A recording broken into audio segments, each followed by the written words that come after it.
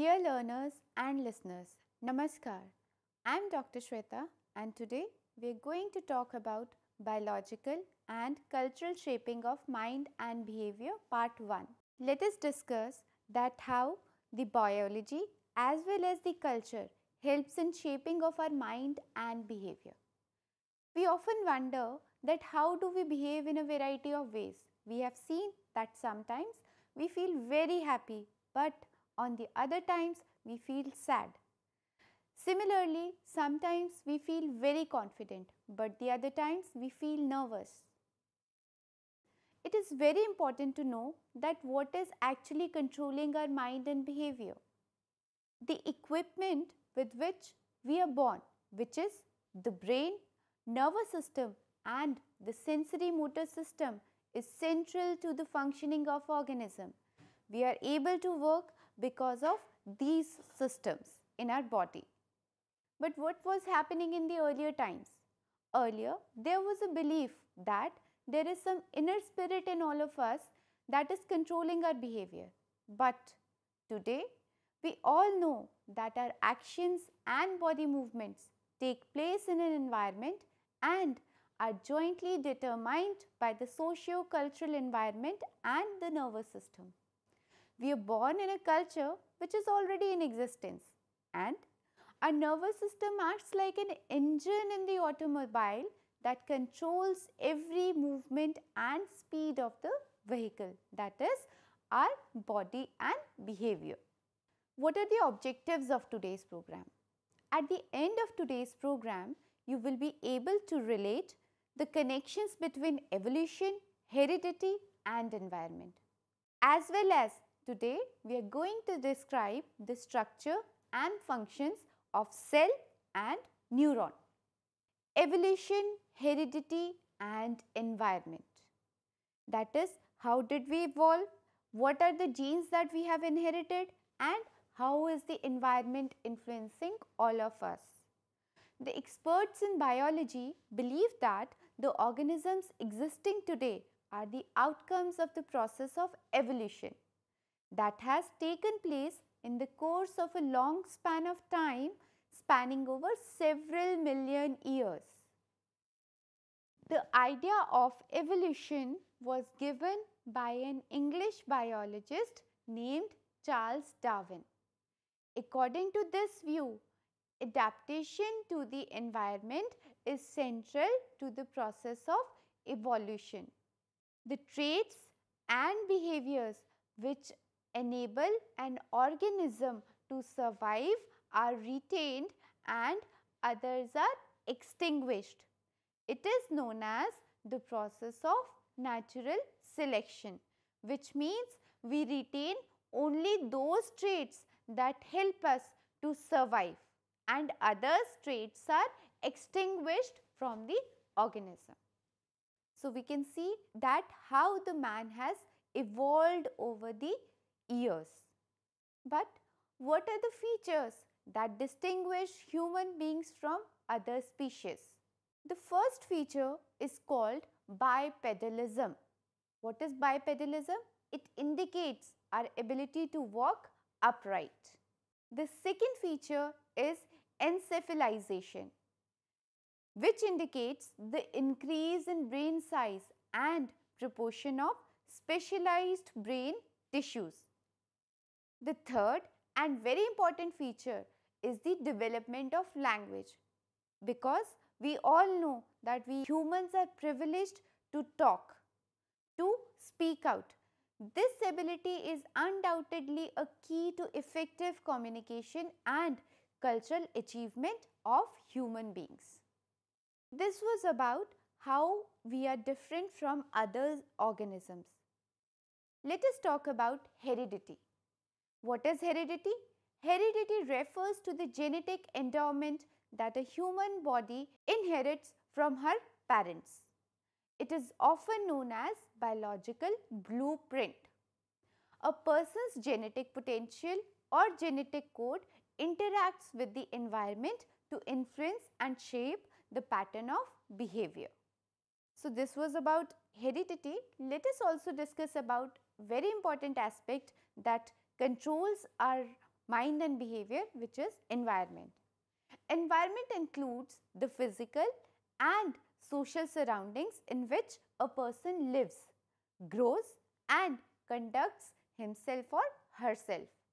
The context of family, school and community within which a person lives interacts with the genetic characteristics to determine the pattern of behavior displayed by him or her. We can see that how we get influenced by the environment around us. We all know that our habits are very much influenced by the environment in which we live in. Now, this was all about the evolution, heredity and environment. But a very important aspect of today's program is to make you understand that how the mind functions. Have you ever seen that how a building is made? It is made brick by brick. So, all the bricks together form a particular structure. In the same manner, our body is built up of different cells. As the brick is the smallest unit in a building, so is a cell the smallest unit in a human body. Each living being, whether it be a plant, animal or human being, is made up of these small units which are called cells. There are certain differences between the cells of different living beings as well as the cells in different parts of a living organism. All cells contain a fluid which is called cytoplasm and a nucleus and are enclosed in a cell membrane. Operations within the cells and the coordination among various cells make the life possible. The life of all living beings is therefore based upon the working of the cells. So, this is one of the picture of a cell, that how the cell looks like. First of all, let us discuss about the neuron. The cells that compose the nervous system are known as neurons and glia. The neurons or nerve cells transmit information which is known as impulse from one location to another. For example, sometimes you appreciate a sunset, you enjoy music, you think of somebody who is living at a distant place, you try to find out solutions to a particular problem. All these acts reflect the coordinated actions of thousands or millions of neurons that are there in our body. Nerve cells collect information from the environment by means of receptors, that is, they receive the information from the environment and then they combine the information as well as make the action possible. The neurons also store information and lead to behavior. It is very important to understand that when we are talking about the neurons are storing information, you should know that when we are repeating something again and again, the neurons in the nervous system or in the brains get strengthened. We will talk about the connections between neurons, that how are they transferring information from one cell body to the other cell body. Neurons in the central nervous system, which is often known as CNS, are of various shapes and sizes, but most neurons may have features in common. There are three main structures of a neuron. The first structure is known as the cell body, which is also called as soma. The second is known as the dendrites, and the third important structure is known as the axons. I'll show you a picture of how a neuron looks like. Now, what is soma? First of all, let us understand. Soma or the cell body is the largest part of the neuron. It is regulating and controlling the metabolism and maintenance of the entire cell. The soma also receive impulses from other neurons. The cell body contains the nucleus that manufactures the chemicals used to transmit signal. Now, when I am saying that soma also receives impulses, that means it is not only one soma, but there are lot of cell bodies or the somas in the entire nervous system that are connected to each other and that are sending signals to the brain. This is how a soma or the cell body looks like. It has a nucleus, dendrites, axons. Now, what are dendrites? First of all, the dendrites are branches that extends from the cell body and spread out in complex ways. That is, it is branches like branches of trees, you can imagine. It is branches like structure that spread out in complex ways. The neurons receive much of their input through dendrites via synaptic connections from other neurons. The cell sending information releases a chemical that influences the activity of the receiving cell. Information passes from the synaptic terminal to the dendrite or cell body, but does not go the other way. That is, it either goes in the forward direction or it does not go at all. So, if you want to understand that how the cell functions, let us see first of all it is written that these are dendrites. I said that dendrites receive information from the environment and it is branch-like structures. It is very clear that they are branch-like structures. Inside it is nucleus. Now, what happens when these dendrites receive information from outside? This information travels along this yellow path. Yellow path, it is known as, it is just to show you, the color is just to make you understand. So, it is a differentiated color. This yellow line depicts the axon of a cell and this axon is surrounded by a myelin sheath. Now, what happens when the dendrite receives information from outside? It travels along this axon and reaches the axon terminal. I just talked to you about a chemical which is produced to send informations to other cells. So, the chemical is produced at the axon terminals.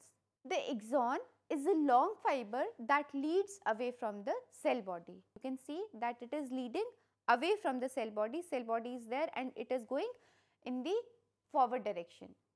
The axons send signals to the dendrites of the other cells, other neurons or to muscles and glands. The axons make neural pathways in the central nervous system. The axons are insulated by myelin sheath. Myelin sheath is made up of glial cell. Now, the nerve impulse, how does it carry information? And information is carried through a series of electrical impulses that travel from one neuron to another neuron. I just discussed that the cell receives information by means of dendrite. So, if you remember, the dendrite is receiving the information and it is traveling along the axon. So, it is an electric impulse that is going on and information is carried through a series of electrical impulses that travel from one neuron to another neuron. These are called nerve impulses. They are sent to the specific areas of the brain where sensation takes place. The axons or nerve fibers do not carry sensations like pain or cold. The sensations occur only when the information reaches the brain. For example, when you are looking at or when you are listening to this program, there is a sensation which is going on in your brain cells and you are able to understand only because the signal is reaching your brain. So, this is how a nerve impulse travels. We have already seen this diagram, that is, there is a dendrite, a cell body, it has a nucleus. Now, it is the information or the message is traveling along the axon. It is an electrical impulse and it is reaching at the axon terminals, and from these axon terminals it will make connections with the other cells. I am repeatedly talking about that the nerve impulse travels from one neuron to the another neuron. But how does this happen? This happens with the help of synapse. Let us understand how does synapse help in the transformation of information from one neuron to the another neuron. The region where impulses cross from one neuron to the other are called synapses. The synapses are junctions between the neurons, that is, the connections where two neurons meet. Through the gap at synapse, and that gap is known as synaptic cleft, signals are transmitted from one neuron to another neuron. The sending side of the synapse is axon terminal, whereas the receiving side of the synapses is the tips of the branching dendrites. The chemical substances that facilitate the transmission of the signals are called neurotransmitters. Let us understand that how does synapse help in the transformation of information from one neuron to another neuron with the help of this diagram. As I said that the sending side of the synapse is the axon terminal. So, that means if the yellow portion is one neuron and the green portion is another neuron, then the sending side of the synapse is the axon terminal and it is the axon terminal. And at the axon terminal there are certain sacs where neurotransmitters are filled in. And now when the nerve impulse reaches at the axon terminal, that is at the end of a neuron, then the neurotransmitters get released and they make connections with the dendrites of the another neuron. That is, in this point it is clear, sending side is this axon terminal, and from this point again clear that the receiving side of the synapses is the tips of the branching dendrites, that is this green portion, and these are the tips of the branching dendrite. That means these signals are reaching here, and from here the neurotransmitter is getting released and it makes connection with the help of this gap, which is known as synaptic cleft, and it meets or it makes connections with the receiving side of the neuron, which is known as the dendrites, that is dendrites of the another neuron. There are different types of neurons depending upon the functions. The two major types of neurons are the receptor neurons and the second is the motor neurons. Now, as the name suggests, receptor neurons bring information, that is they receive information from the environment into the nervous system. Such information is brought through the senses. The another type of neurons is known as the motor neurons. Now, the job of the receptor neurons is to receive information, but the job of the motor neurons is to carry out orders of the brain for muscular movement. That is, receptor is receiving information from the outside to the brain, but motor is carrying the orders from the brain for the muscular movement such as chewing, walking, writing and so on, which are under our conscious control. The reflex actions are mediated by the spinal cord. Now, these reflex actions, for example, we have often noticed that when we touch a hot surface, we immediately take out our hand from that hot surface. That is one reflex action, and what is making that possible is the neurons in the spinal cord. Breathing and eye blinking are involuntary actions, and these involuntary actions are controlled by the motor neurons. I hope today I have helped you in understanding that how we evolved, how the heredity influences us and the environment shapes our behavior, as well as how the nerve impulse sends information to the brain and receives command from the brain in order to control our behavior. This was all for today. Thank you.